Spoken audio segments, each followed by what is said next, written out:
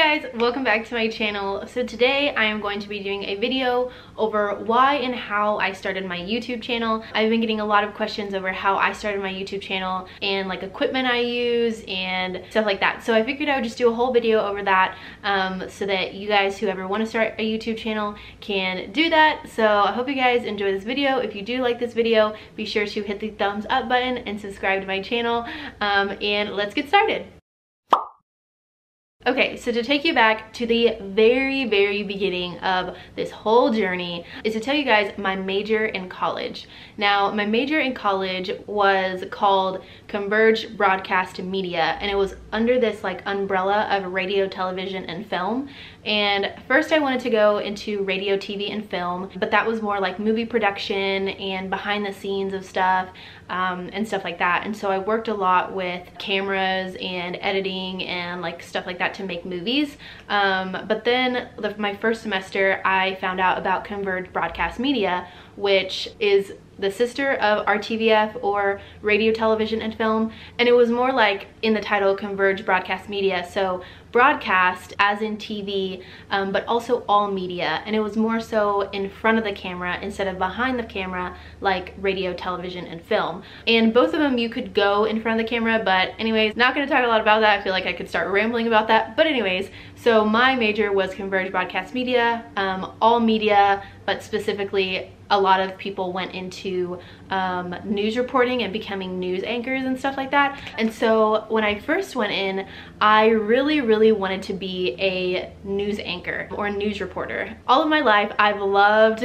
being on camera. I've loved like shooting videos with my sisters. Maybe one day I'll be bold enough to post some of those, but they're so embarrassing because one of my dreams was to be Chet You Betcha. If you don't know who Chet You Betcha is, he is the news anchor from Fairly Odd Parents. So I wanted to be female Chet You Betcha, and also like anytime anybody asked, I would say I want to be female Ryan Seacrest. Like all through college, I wanted to be female Ryan Seacrest because I just wanted to talk, I wanted to host. I just loved how he did American Idol, and he also had his own radio show, and like just all the things that Ryan Seacrest did and does. Like I wanted to be all that except a female. And so I really wanted to be a news anchor and be on camera and stuff like that. So I did news anchoring, and I could put a picture up to show you guys. And it was North Texas TV. So I would say, this is Brittany Tamayo with NTTV News.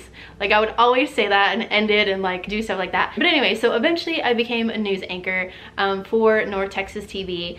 And the reason that I am not a news anchor right now is because I was doing the news one time, and I'm a very giggly person. If you watch my channel, you know I just giggle all the time. And I was saying the story, which was about, I think like a murder or something that had happened near our campus, or something like really crazy had happened. I can't remember what it was.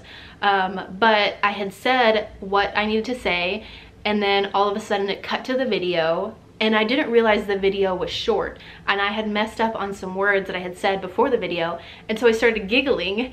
And so then the video was short, it cuts back to me giggling, and the producer got so mad at me, and it was so embarrassing.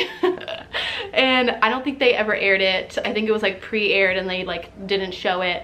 But yeah, I realized like I didn't want to be a news anchor anymore because I'm a giggly person, and if I giggle on like national TV, then I'm gonna get so much hate mail. People are probably gonna wanna kill me, like so many different things. So I was like, nope, don't wanna do that. So in the same major, because it is Converged Broadcast Media, I could do TV, I could do movies, I could do social media, I could do like any type of media really, I could do. And so I was learning about all of those. And one of my classes was social media actually, and another class was video making. And one of the videos that we had to make was a vlog, or like an advice video.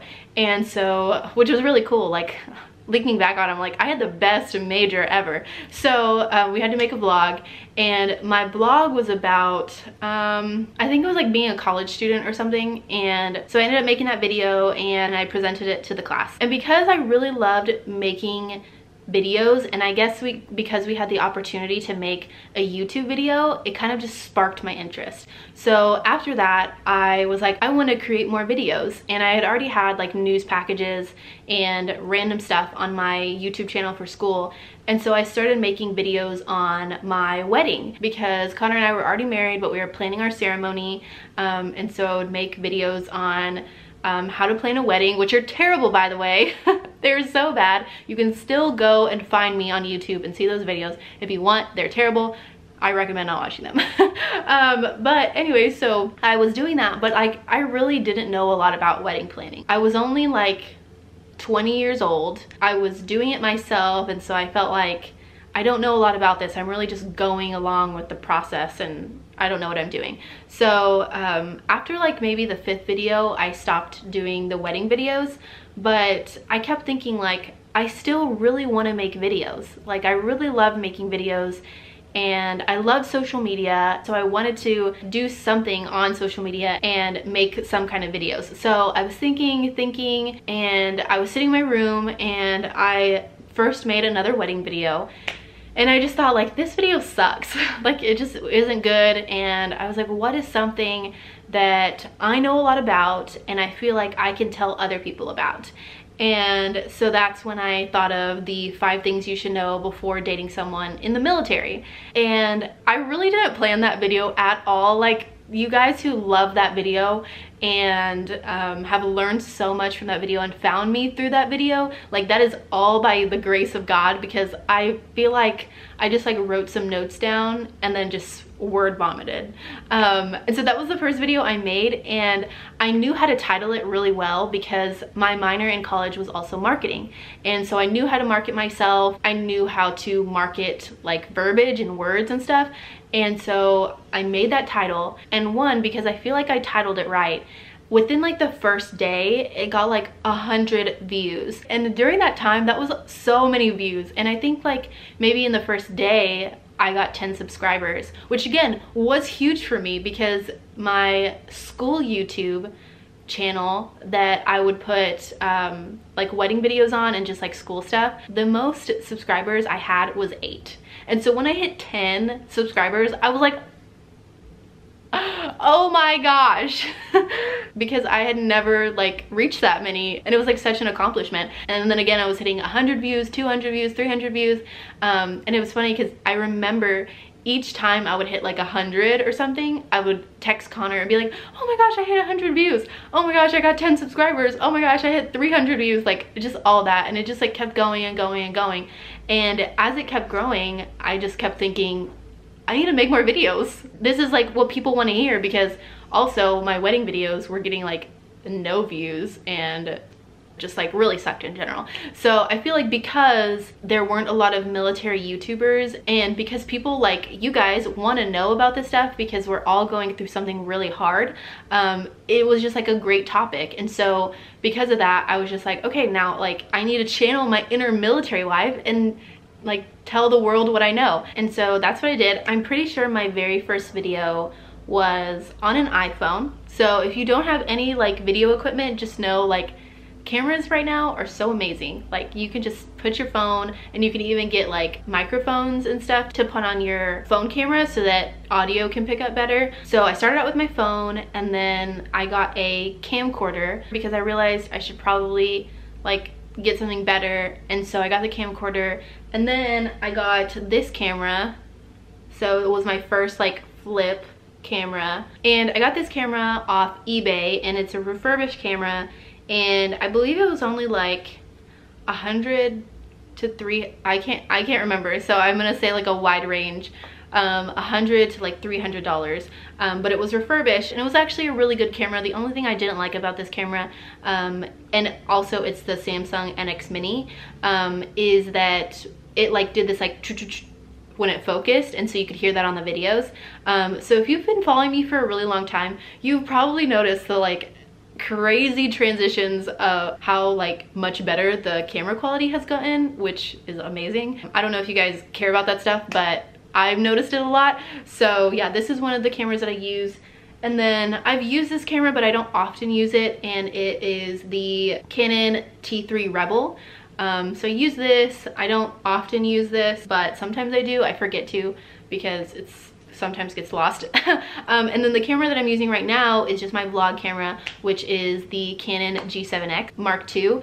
And a lot of vloggers use this, and so that's why I got this. It was a pretty penny though, so if you're just starting out, I would not recommend getting this camera unless you have a lot of money. Then by all means get the camera. But those are the cameras that I use. So but my point to that was that I started with an iPhone, and so you really can start with anything. And some other things, I am using a ring light, so if you want lit up videos, a ring light is amazing to have. Just some tips on being a YouTuber. Being a YouTuber is very hard. When you see YouTubers not making videos after like a week, or like me not making a video after 1 week or 2 weeks, it's because making a YouTube video is really time consuming, because first you have to think of a video, and then you have to plan that video if you're sitting down. Vlogs are usually like, you know, you can show people your day, but really you have to plan what you're gonna do that day, or you're just, you know, walking around doing nothing. And so you have to plan what you're gonna do, maybe what you're gonna say, and then you have to sit down, and then you have to film the video. And sometimes the video sucks the first time, and so then you have to film the video again, and then you have to edit the video, and editing in itself takes like a little bit of a process, but editing is not too bad. It's just the whole stuff before that, and so it can be a little bit time consuming. But honestly, like, it's so much fun having like a community of people who you don't know, but you know, you feel like you know, and so that part is really cool, but it does take a lot of time. Another thing that I would recommend if you are wanting to start a YouTube video is to think of a topic that you want to talk about. I feel like a lot of people think that they can just start vlogging, like, you know, showing people your everyday life, and that they'll gain subscribers. And I feel like there's a difference between wanting to make money and wanting to get subscribers, because if you're doing it to make money, like, you probably shouldn't be doing it because YouTubers don't make that much money. But if you're doing it for subscribers to grow a community, like, that makes sense. And if you're just vlogging and you're not doing anything like super interesting that people want to see or want to hear, then you're not going to grow as a channel. So I definitely recommend, if you want to make a YouTube channel, like, talk about a specific topic on top of the vlogging. So even if your channel is like super random, like some channels have pranks and DIY and makeup all on the same channel, like, even if it's like that, you're targeting people, and so people want to watch that. So just give them some advice, give them something that they want to listen to and want to see, and find your niche. Who do you want to target? What do you want to talk about? Something kind of specific, doesn't have to be too specific, but it can be, like military relationships, like that's pretty specific. So that's another little tip. And another tip that I feel like everyone hears but is so true is consistency, because people want to follow people who are making videos all the time. Like, some people might follow you because you have really good videos and they're hoping that you post again, but other people are like, I'll just watch these few videos and then move on, and not subscribe to your channel. And so it's really important that you be consistent, because then people are looking forward to your videos. They want to subscribe to you because they know you're going to put out good content, and stuff like that. And so being consistent, especially at the beginning, is so important, because if you just put out one video and then you wait a month to put out a new video, and then another month, people are gonna see that, and they're gonna not subscribe to you because they know that you're very like crazy with your scheduling and stuff. I know I personally have been so bad at consistency, but hopefully I will get back on the consistency train and we will be all good. So yeah, I feel like that's it for my video. I feel like I shared how I started, why I started, and just some tips and stuff. Hopefully I'm not missing anything. I feel like just along the way you evolve as a YouTuber. Like, if you look at my very first video, there was such bad lighting. It was so bad quality, and I just like wasn't as cute, and I'm just cute now. Myself has evolved, and I'm just proud of myself. I still look like a 14-year-old, but that's okay. But I feel like you just evolve, you have to learn, and you grow so much. And so just be patient with your channel if you're making one, because you can't just be like automatically famous like after one video. Like, that does happen, but that can't happen to everyone. So just be patient with your channel, grow it in ways of getting better lighting, better cameras, good backgrounds, like everything like that, and you will be good to go. So yeah, anyways, I hope you guys enjoyed this video. If you have any more questions on just my whole YouTube journey, you can comment them down below and I will get back to you. I hope you guys have an amazing rest of the day and the week. And as always, I will see you guys in my next video. Bye!